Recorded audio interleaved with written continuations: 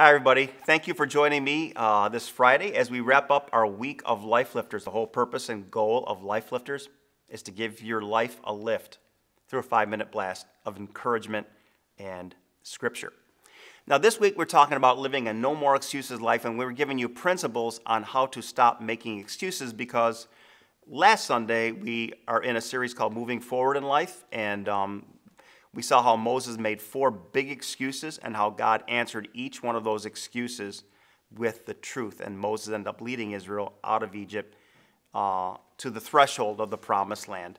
And if you don't have a church to attend, we'd love to see you on Sunday as we continue our series Moving Forward in Life. And if you want to move forward in life, man, you definitely want to check out our church this Sunday as we continue our journey of moving forward in the series Moving Forward in Life, Moses and the Exodus and life lessons from that.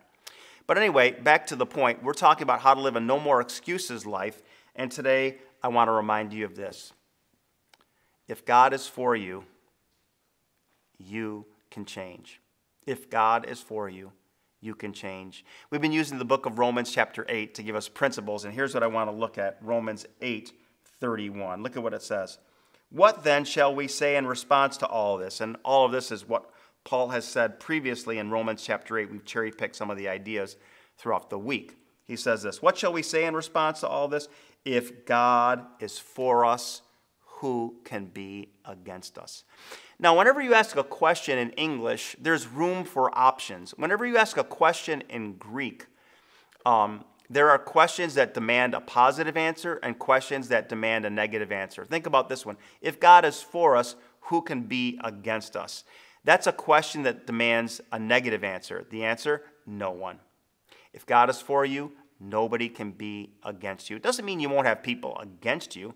It means that if God is for you, no one who is against you can be against you in a way that will keep you from growing and becoming more and more like Jesus, which is the goal of life. So here's all I want to say. If you need to make changes in your life, if you need to stop making excuses because you can't change, here's the thing you need to remember. God is for you.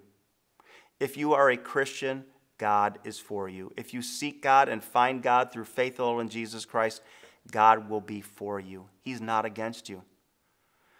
You might have family who are against you.